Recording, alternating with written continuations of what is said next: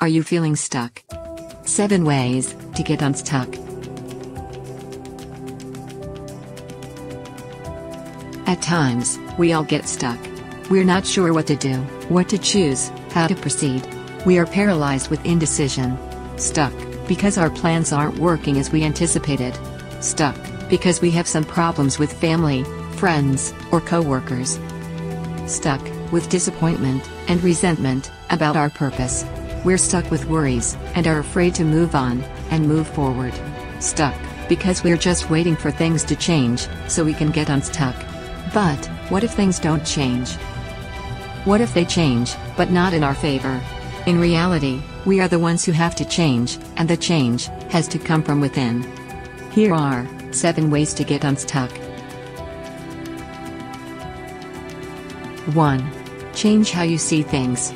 Be flexible. Look for alternatives and different ways to reach what you want. Alter your daily routine. Go outside, help somebody, exercise, travel, meet new people. Be open to new ideas, and get a new perspective on what's possible. 2. Don't focus on the past. You can never go back to where you were before. Don't waste your time thinking about your past problems, mistakes, setbacks, disappointments. You can only start now with all of your passion, and create a different, and better reality for yourself. 3. Don't worry about the future. Don't stress yourself about things over which you have no control, because there is nothing you can do about them. If there are things you have control over, then there is no need to worry about them. 4. Accept and recognize what is happening. Examine what you can do to bring the situation to a positive outcome. Use your imagination. Hold yourself accountable, get out of your comfort zone. Seek a different approach. Be open to try, and to learn new things. 5. Don't compare yourself. You're unique. There's nobody else like you. Compare yourself with you, if you have to, but not to anybody else.